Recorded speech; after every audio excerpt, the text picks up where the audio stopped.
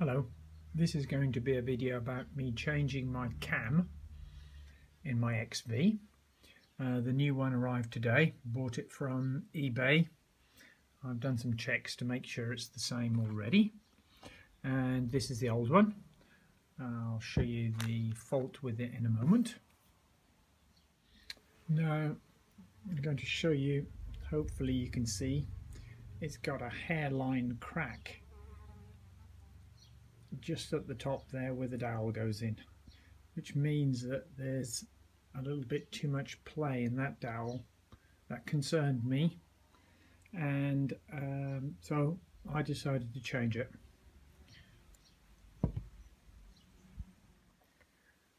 Okay, I just cleaned up the shaft slightly just to make sure that it was all nice and smooth, and I tried the dowel, which fits really tightly compared to the other one, so pleased with that.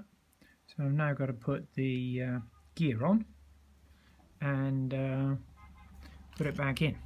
So that will go on there, and put that on first, and it will go back in the top of the engine.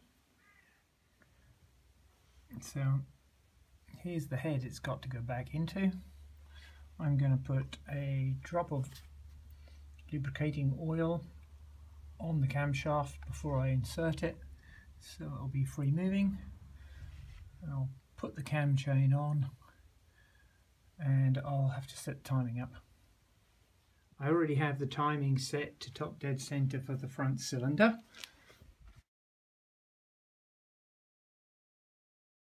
Fine. I've lined the dowel up with the marker at the top here, and so it's all in the correct position for me to put the gear on. So that's next.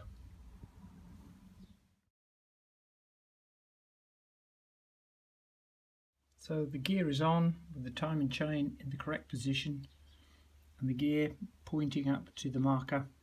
So now I just need to do the bolt up to 55 Newton-pounds. To do this, I'll need to be holding on to the crank on the other side with a spanner.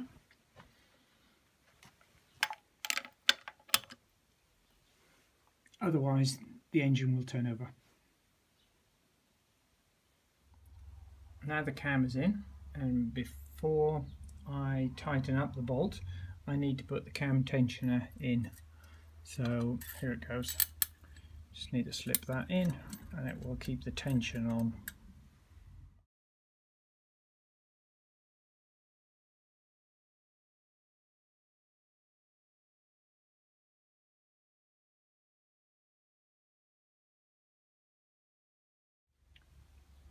Checking through, and although you can't see in that window, it's on top dead center for the rear, and there's the rear cylinder lined up with the pointer on top dead center. Now I'm going to turn it around so I get it lined up with the front cylinder on top dead center, and then I'm going to check the valve clearances.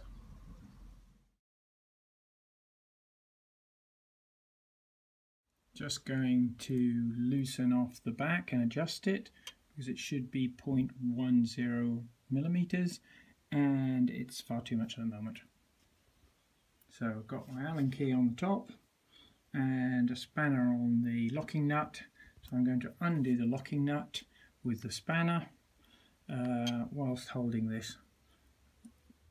Okay, it's done up nice, and I've got the feeler gauge, and you can see that it's just slipping through there, just feeling. I've got a little resistance, which is just right.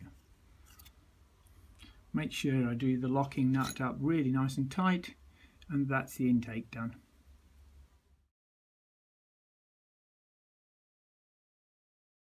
Now to put the crankshaft cover back on, I'm going to put a drop of oil around the rubber O-ring seal so it slips nicely. I'll spread that out.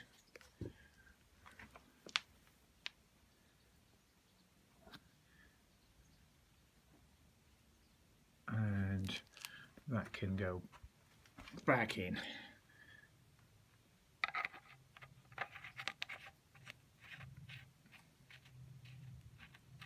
The oil stops the O-ring from binding.